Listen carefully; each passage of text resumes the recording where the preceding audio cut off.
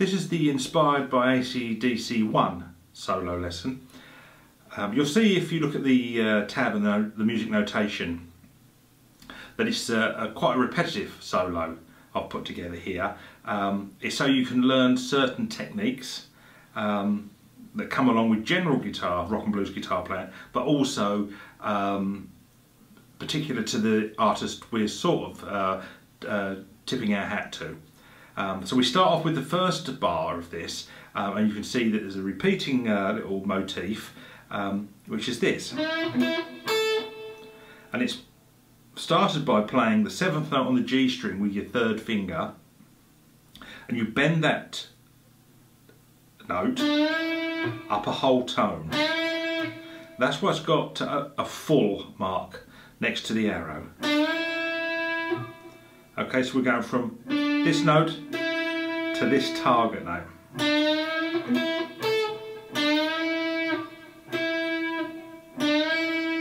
If you don't bend far enough, or too far, you will hear it. No one wants to hear that. So just get right on that tone. You can check yourself. Okay, and then once you've bent that note, bring your 1st finger in on the top 2 strings, the B and the E string, at the 5th fret, and you do a mini bar with that 1 finger. And then with down strokes, play each note individually. And that's the whole pattern, really.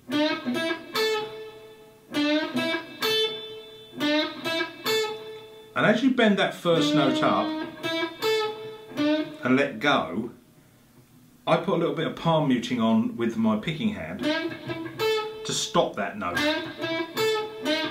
So you haven't got like too messy. So, and you get that really rock and roll kind of rhythm in there.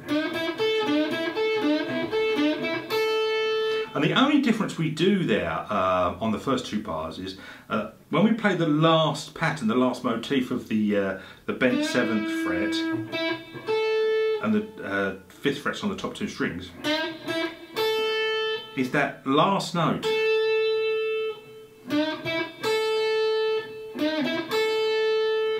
becomes a half note. So we've got 1, 2, 3, 1, 2, 3, 1, 2, 3, 1, 2, 3. Okay? So.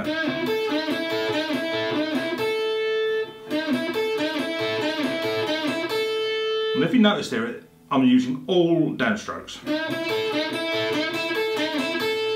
I think it lends to the urgency and the power of the piece. So all downstrokes are quite all right on this.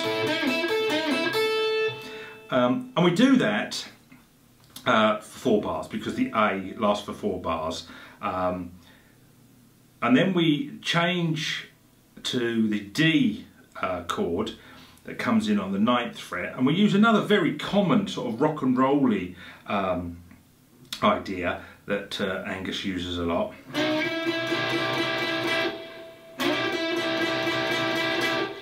And they're straight like 1 and 2 and 3 and 4 and so that it's an 8th note lick. Okay, so what we're doing, we're putting a little diagonal shape in, just a 2-finger, almost like a dyad. We're putting the 1st finger on the 8th fret of the B string, and your 2nd finger comes to the 9th fret of your G string. So you've got that little shape going on like that, and we play that 8 times. But we'd count it in this instant as 1 and 2 and 3 and 4 and 1 and 2 and 3 and 4 and 1 and 2 and 3 and 4 and. Okay, but what we're going to do, just to add some dynamics to that and a little bit of movement, we're going to slide in to that first shape from perhaps 1 or 2 frets below, sort of.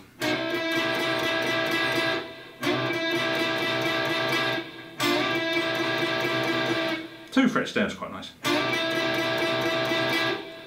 And that is the phrase in the 9th bar that's shown. in the tab and the notation. Okay. Used time and time again in rock and blues and rock and roll and rockabilly guitar.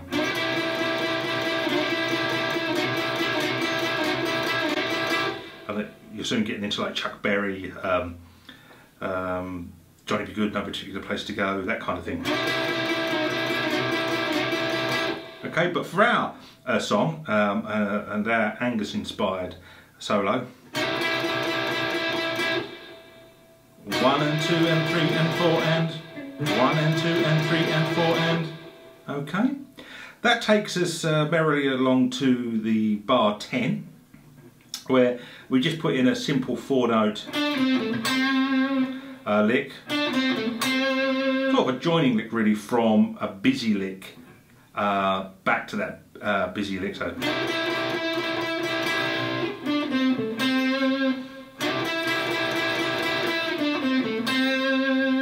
okay, this lick, 10th fret, is as I said, very straightforward. 7th fret on the G string with the 3rd finger, down to the 5th fret on the same string with the 1st finger.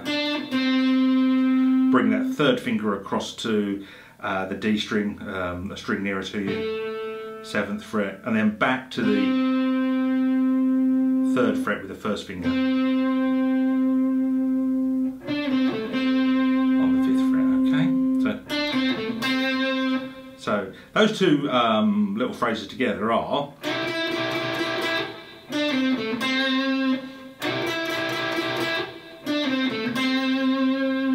okay. That brings us up to bar 12 now, and we return to our original rock and roll lick, the 7th fret, and we play through that whole sequence twice, so for 4 bars, because each sequence is 2 bars, so we play that twice, and then we go on to the final little phrase to finish this off, which incorporates an open string, but it's a simple little lick. We start with the 3rd fret on the B string, and I'm using my 2nd finger here. And if we were to forget about that top open E string, the actual phrase is really straightforward. You slide from the 3rd fret on the B string to the 5th fret, so.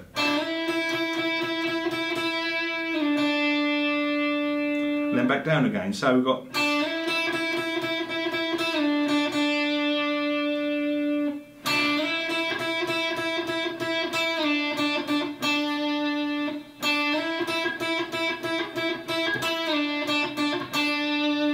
The best thing to do is just to slowly pick up this lick. It's not about the difficulty of where your fingers have got to go on the notes, because basically there's only 2 notes. But it's the timing.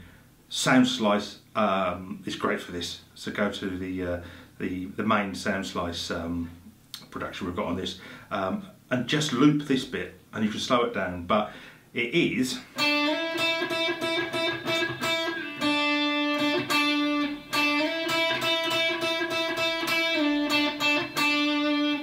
But what we're going to do, we're going to incorporate the top open E string as well. So we're going to hit the 2 strings.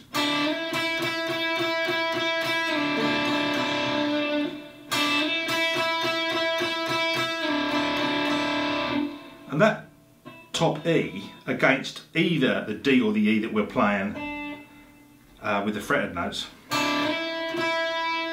So you're coming from a D to an E. So.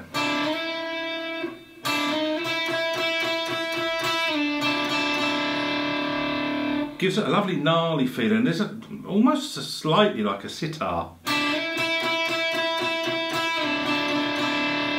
Okay, so the most important piece there, or thing to remember, is because we're sliding up and down, we want that top E to really ring out, is this finger. You've really got to get that arch over. Fingertips and arches again, as in the chords. Because if we were to put it too much at an angle, it's going to make all manner of noises that we don't want. We want Might be an idea, and it's also a good thing to do. You have to experiment with everything, you know, come up with your own ideas. But you could do, once you're confident enough, change it slightly and individually pick the two notes.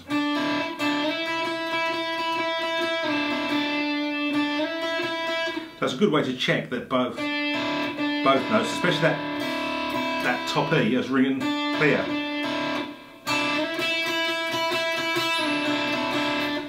As well as using downstrokes, which is fine,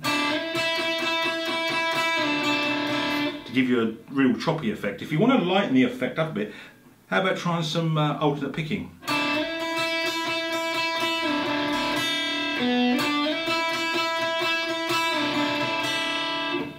It's up to you.